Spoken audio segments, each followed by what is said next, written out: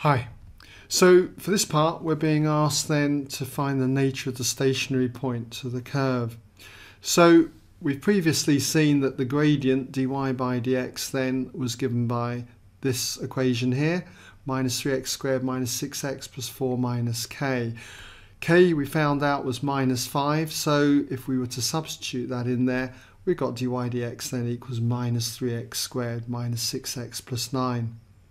So we know that at the stationary point dy dx equals 0 when x is minus 3. So to get the nature of that stationary point, all we need to do, well, there's two methods actually. The best method I think though is to find the second differential of dy by dx.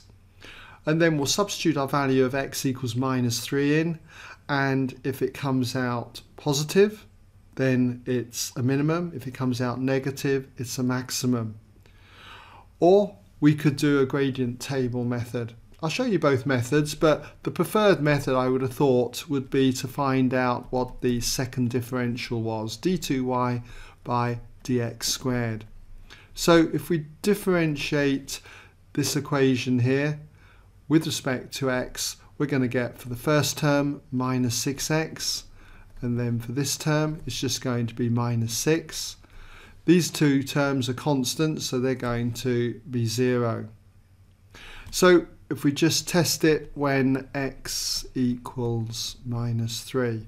When x equals minus 3, we end up with d2y by dx squared equaling minus 6 times minus 3, well that's 18. Then you've got the minus 6 there. 18 minus 6 then is 12, and that's greater than 0, a positive value. So therefore the conclusion is that it's a minimum. Okay, a minimum. Now I did say there was the other way that we could do this. I wouldn't really be tempted to go down this avenue, but I'll show you anyway. Okay, and that's by looking at drawing up a gradient table. We take our value of x, and we know that when x is minus 3, we have a stationary point.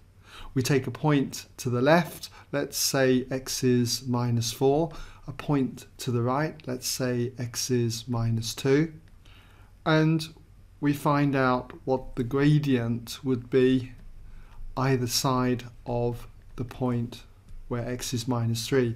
We know the gradient when x is minus 3, if we were to substitute it into this equation here, we get 0. So we know that as far as the slope goes, the tangent there is going to be horizontal. Okay? But when we substitute x is minus 4 into here, I'll leave it for you to just try it out, you will find you get minus 15, a negative gradient. So that's going to be coming down like so. And when you substitute minus 2 into here, the value you get is 9, a positive value. So as far as the slope goes, that's going to be going upwards. So hopefully you can see then that when we look at the slope here, you've got a curve coming round like this. So at the point where x is minus 3, you've got a minimum. So two ways of approaching this problem, but I do think, as I say, d2y by dx squared, the second differential method, is the quickest.